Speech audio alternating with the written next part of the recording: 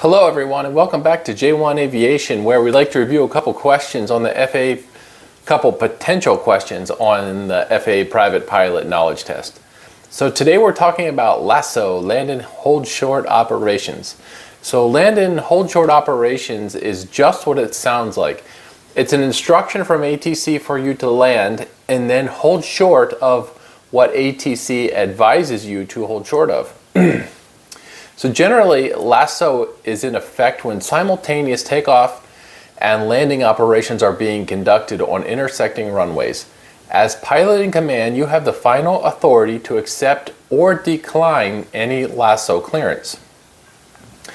If you accept the LAHSO, ATC is specifically expecting you to acknowledge and read back all of the LAHSO clearance. And if you accept the LAHSO clearance, then you are responsible for adhering to that clearance just like any other ATC clearance, unless an amended clearance is received. Now, if you've been given a LAHSO, you can still go around if necessary, right? You can always go around. One of the things to keep in mind if you are conducting a LAHSO is to beware of the reduced landing distance. So where can you find the available landing distance? Well, the information is likely in the ATC, or you could ask the controller, I guess, or you could find it in the chart supplement. Now on the ATC, you will likely hear if LAHSO is in effect, you'll hear the runway and the landing distance available. So that's pretty convenient, it's all in one spot. Now we can hear what this sounds like on liveatc.net. So Chicago O'Hare routinely conducts LAHSO. So let's grab their ATC from that website and listen for any LAHSO information.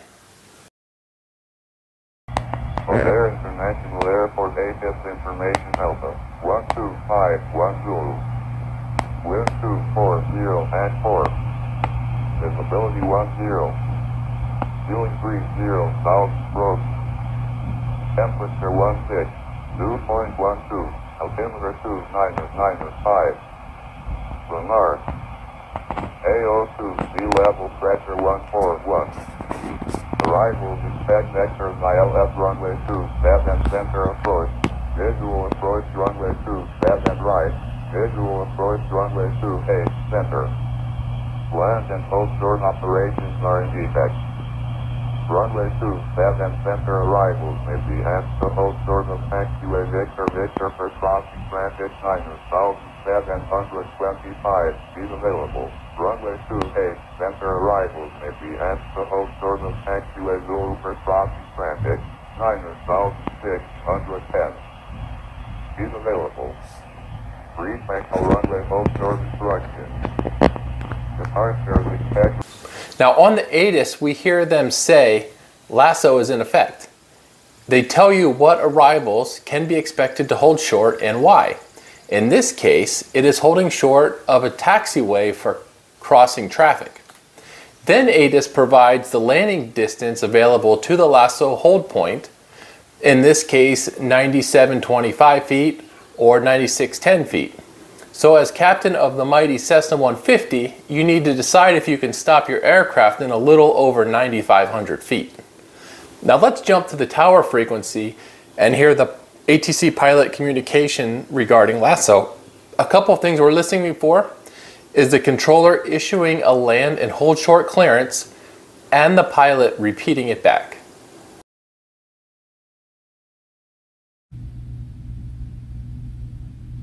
Tower American 2324, Driscoll. American 2324 here, the wind 2203, running 27 center, clear to land, hold short, Victor for crossing traffic. Hold short, Victor, American 2324. So we clearly hear the controller issuing a LAHSO clearance and the pilot responding to it. Another way to find the LAHSO landing distance available is by referencing the chart supplement. It's that little green book, or it's free online as well. If you're referencing the chart supplement, you can see on the airport diagram where the LAHSO line is on the runway. So in our Chicago example, the aircraft was cleared to land 27 center and to hold short of Victor for crossing traffic. So here I have outlined the landing runway for that aircraft in green. And then in the blue box, you can see the LAHSO hold short line indicators, which are crossing the runway, which the aircraft needs to stop or exit the runway by. And then you can see taxiway Victor Victor right near the end of that runway where ATC has the traffic crossing. Then in the chart supplement for the airport, there's also a section called Land and Hold Short Operations, if the airport has that. So you can see landing runway, the hold short point, so what point you will be holding short of, and the available landing distance.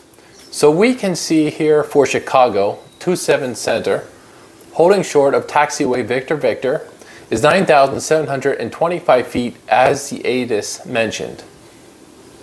Now if you aren't comfortable with the LAHSO clearance, then you can advise ATC that you cannot comply with it. ATC at that point will then communicate to you a new plan. Now because there are many things to consider with a LAHSO operation, it's good practice to review your destination airport beforehand and then see if LAHSO is potentially an option. This way you can have it in mind as you get close to the airport. You know that we might be cleared for LAHSO, and then you would have already checked your available landing distance, your landing performance data, and this way you aren't caught off guard at the last minute. So lastly, the Pilot's Handbook of Aeronautical Knowledge has a nice list, which if complied with, they say will ensure LAHSO operations are conducted properly. So here's the list. Now it seems to me looking at this list that the first 4 items on this list are more or less operational considerations when conducting LAHSO. And then the last 4 on the list seem to be like exceptions to using LAHSO.